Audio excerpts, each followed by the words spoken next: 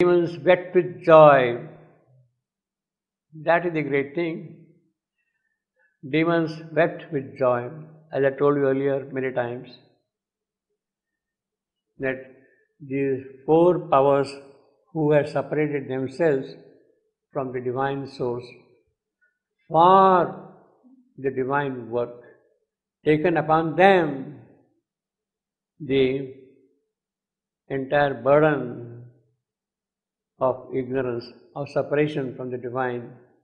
They are now happy that their task is going to be culminated.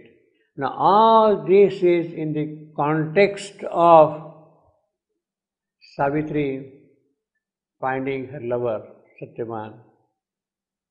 All that thing is in the context of Savitri. In other words, demons weeping with joy, oh, Savitri has found her lover.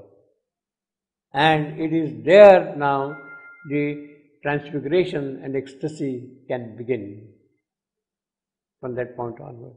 So, all these things, the whole presentation, preface is basically towards what Savitri's discovery of Satyavan, meeting with Satyavan is going to achieve. This is what is basically presented here in this one.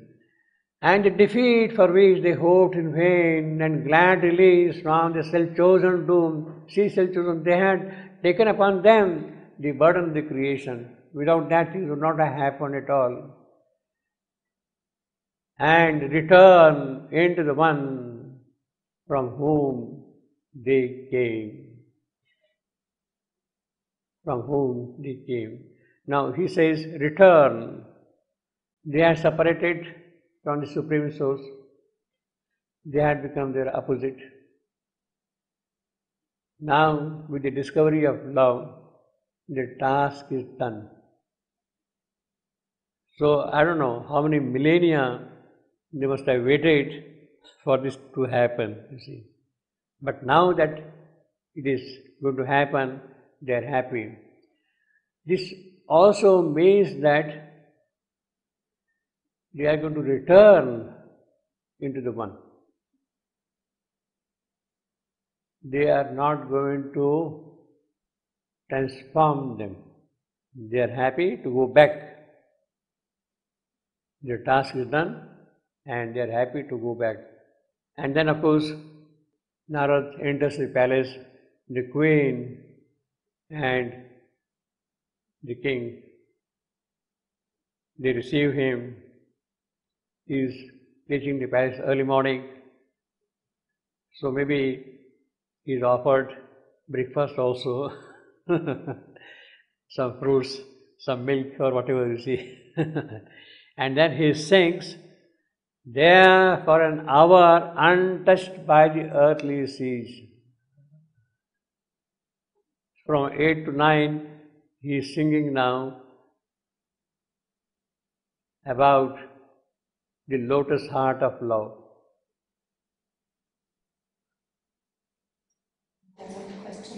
About the demons, I like this, that they are weeping with joy. I like that. The demons, when they are weeping with joy, I like that. I have a question. Yeah, surely. Yeah. Because the mother says either the forces get dissolved because they cannot be transformed, or they will be transformed. But now you just said that they will simply go back. Yeah. Yeah.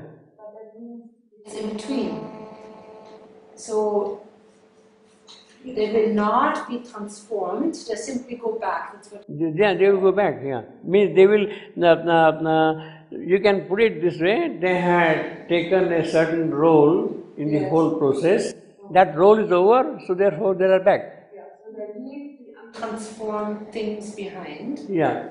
But you see, when the whole creation goes into another mode, then these things need to be either transformed or dissolved. And they do neither. No, they don't have inner there. You see, this is the process of the cosmic creation.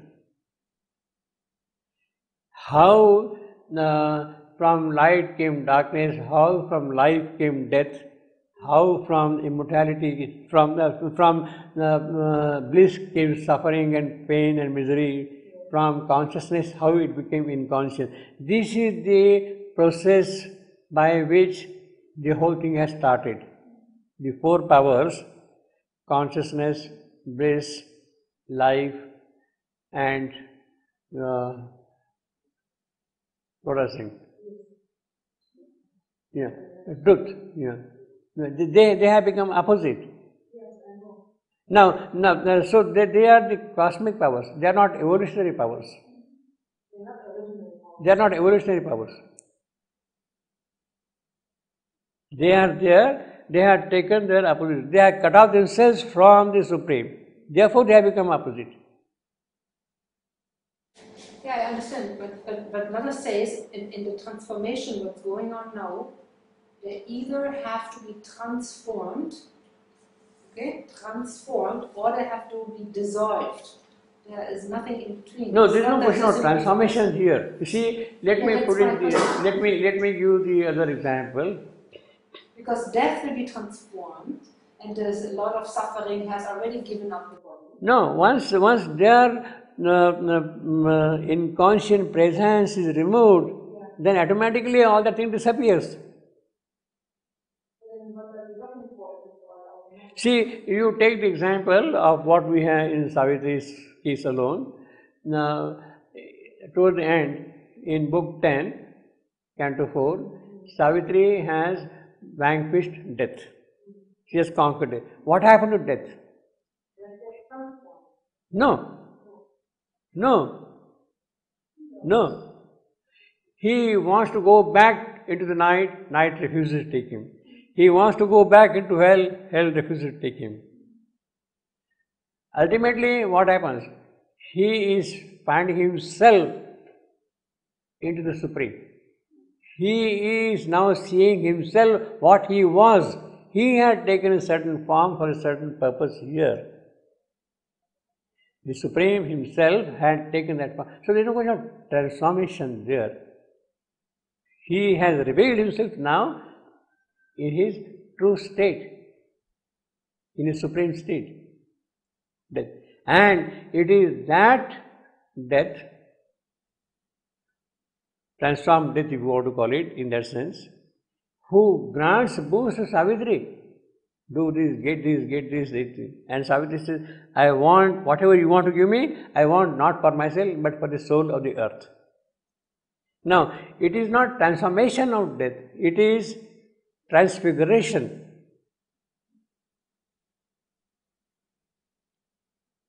What he calls is transfiguration. He had assumed a certain role, a certain part to play. He had put on, if you want to call, a kind of a cosmic mask to hide himself and remain behind the scene. Now that mask is removed. Mask is removed is not transformation. Then now this is number one. What happens to the other three? Now we have falsehood, we have suffering, we have unconsciousness. Yeah. What happens with falsehood? No, yeah, falsehood, that's right. Falsehood, yeah, truth gives falsehood. Yeah, but then once that thing is removed, automatically, you see, as long as they are present here in that form, truth as falsehood, life as death, then all these things will be there. But once they have withdrawn, there is no base for misery, suffering, falsehood. There is no base for them now. Okay, so how does law of creation? Because they are not there now, so their role is over, finished. Their role is finished, you see. Yeah. It seems to me that when Mother says dissolving, it is the same as returning into the one, because you cannot go anywhere in this universe. That is understood, yeah. I know, but you see, a lot of nations, he says falsehood.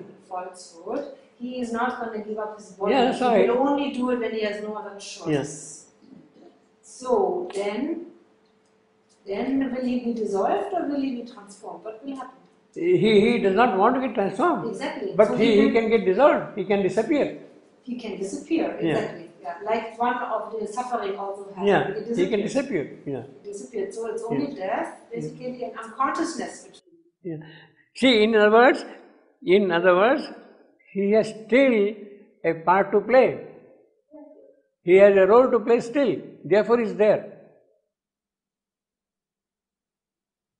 He is here still, not for nothing.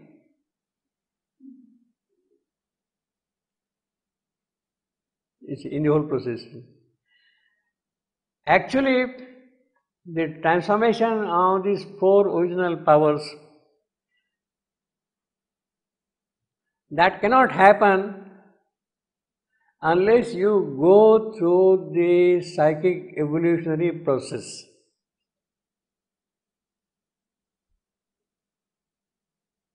It is the evolutionary being who is a psychic who can get transformed. So anyway, I mean, all this thing is in the context. You see, basically, the whole thrust is here. Strive for on earth and joy that throbs behind the marvel and the mystery of pain. Marvel and mystery of pain. Pain is a marvel. It has a purpose, function. Bliss has become suffering for a purpose. It's a marvel to achieve something. All that thing in the context of lotus heart of love.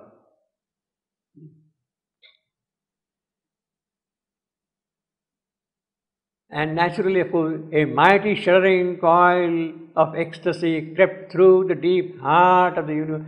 Naturally, when he's singing, all the vibrations will go. See, he says now here, deep heart of the universe.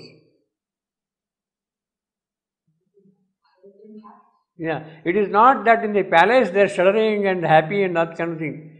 The vibrations are spreading throughout the universe, in all the planes of consciousness. In all the planes of consciousness. That is the mystery of the lotus heart of love. Then we have the arrival of Savitri in the palace. As of a swift heart hastening, Savitri, that is how she comes. Swift heart, hastening. She is impatient to reveal to her parents that she had found the one whom she was looking for. And therefore, naturally she is impatient, swift, she wants to tell immediately. A happy wonder in the fathomless gaze, changed with a halo of love. See, halo of love. It is that which has brought out a transformation in Savitri. And that is why her heart has become swift.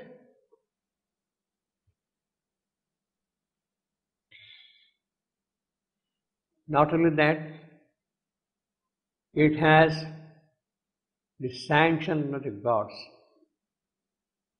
It comes with that, you see. And then, of course, she sees now in the company of her parents, the sage also there. Saw like a rose of marble. That is what knowledge is, rose of marble. A fiery sweetness of the sun of heaven. And then he flung on her his vast immortal look. This is important. In fact, everything is important. Yeah. Vast immortal look. Immortal, yeah. Her love may be in danger, but behind that there has to be the power of immortality. And that is what he is. Vast, brahat, embracing everything. That is what is called. And then he is asking, who is this that comes? He is asking, I mean, he is kind of exclaiming to himself, who is this that comes? Wondering, oh, you have come, like that, you see. And she brings down this glory of enchanted eyes. He has already seen the whole thing. And that is why he has timed his visit to the palace, just her arrival 1 hour before that, you see. Earth has gold-hued expanses. He is now describing the whole thing here. And all these are mysterious presences in which some spirit's immortal bliss is felt. Everywhere, because of that is there. And they betray the earthborn heart to joy. And then Narad is turning towards Savitri and says, there hast thou paused. Yes, I know you have gone there and met your future husband. And marveling, born eyes unknown, or heard a voice that forced that life. Born eyes unknown.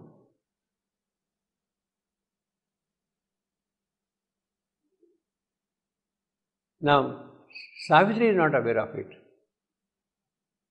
but Narad is. Unknown is for Savitri. She is human. Something has crept in, has happened, the power of love has opened out. But still, she is going to see through human eyes. She is going to hear through human ears. Why that forced their life? Forced their life, you see. It has to happen. And then he is, of course, preparing Savitri slowly. Yes, you have been living in a very beautiful, very sweet world of happiness. It is kind of a dream in this earth. You are living as if in a dream world. And therefore, as long as you are in that dream, you are safe.